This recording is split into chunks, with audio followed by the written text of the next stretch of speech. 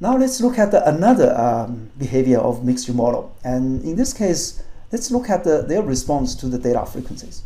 Okay, so what you're seeing now is basically the likelihood function for the two-word document, and we know in this case the solution is to give text a probability of 0.9 and a probability of 0.1.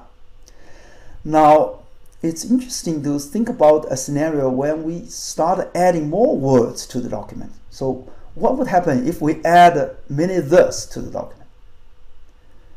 Now this will change the game, right? So how? Well, picture what would the likelihood function look like now. Well, let's start with the likelihood function for the two words, right? As we add more words, we know that we have to just multiply the likelihood function by additional terms to account for the additional occurrences of the. Since in this case all the additional terms are the, we're going to just multiply by this term, right? So for the probability of the.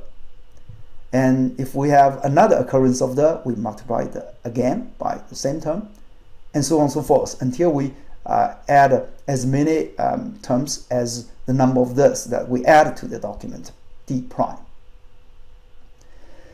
Now this obviously changes the likelihood function. So what's interesting is now to think about how would they change our solution. So what's the optimal solution now? Now intuitively you would know the original solution 0.9 versus 0.1 will no longer be optimal for this new function, right? But the question is, how should we change it? Well, in general, there's sum to 1. So in order to change it, we must take away some probability mass from one word and add the probability mass to the other word. The question is which word to have a reduced probability and which word to have a larger probability. And in particular, let's think about the probability of the. Should it be increased to be more than 0.1, or should we decrease it to less than 0.1? What do you think? Now you might want to pause the video a moment to think more about this question, because this has to do with understanding of important behavior of a mixture model and indeed all the maximum likelihood estimator.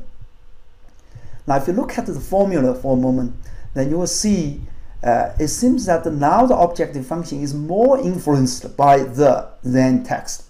Before, each contributed one term. So now, as you can imagine, it would make sense to actually assign a smaller probability for text and to make room for a larger probability for the. Why? Because the is repeated many times. If we increase it a little bit, it will have more positive impact. Whereas a slight decrease of text will have a relatively small impact because it occurred just once. Right? So this means there is another behavior that we observe here, that is high frequency words generally will have high probabilities from all the distributions. And this is no surprise at all, because after all we are maximizing the likelihood of the data. So all the more a word occurs, then it makes more sense to give such a word a high probability, because the impact will be more on the likelihood function. This is in fact a very general phenomenon of all the maximum likelihood estimator. But in this case, we can see as we see more occurrences of term, it also encourages the unknown distribution theta sub d to assign a somewhat higher probability to this word. Now, it's also interesting to think about the impact of probability of theta sub b, the probability of choosing one of the two component models. Now, we've been so far assuming that each model is equally likely, and that gives us 0.5. But you can again look at this likelihood function and try to picture what would happen if we increase the probability of choosing a background model. Now you will see these terms for the will have a different form, where the probability of that would be even larger, because the background has a high probability for the word, and the coefficient in front of 0.9, which is now 0.5, would be even larger. When this is larger, the overall result would be larger, and that also makes it less important for theta sub d to increase the probability for the, because it's already very large.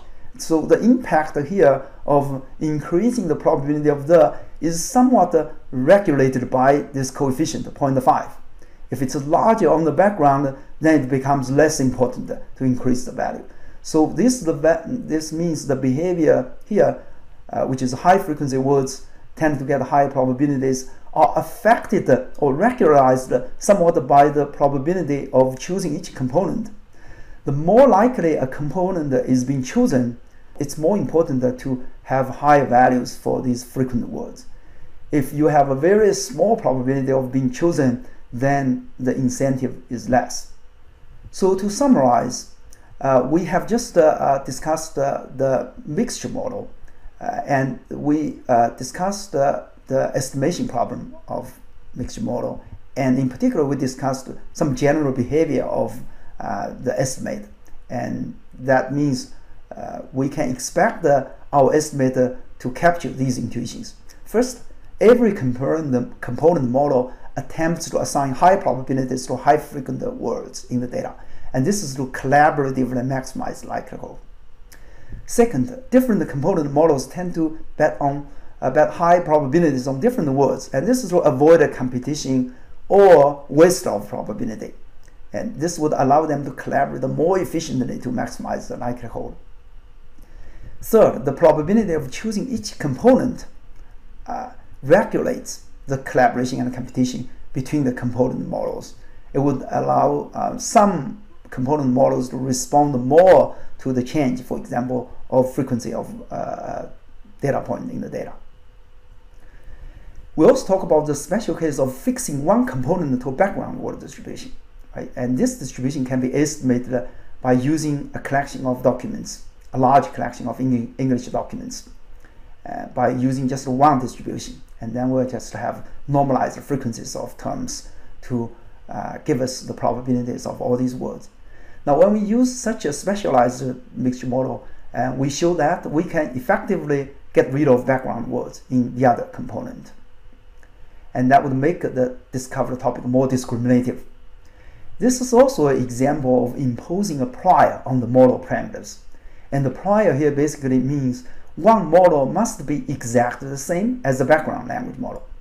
And if you recall what we talked about in Bayesian estimation, and this prior would allow us to favor a model that's consistent with our prior. In fact, if it's not consistent, we're going to say the model is impossible. So it has a 0 prior probability, and that effectively excludes such a scenario. This is also an issue that we'll talk more later.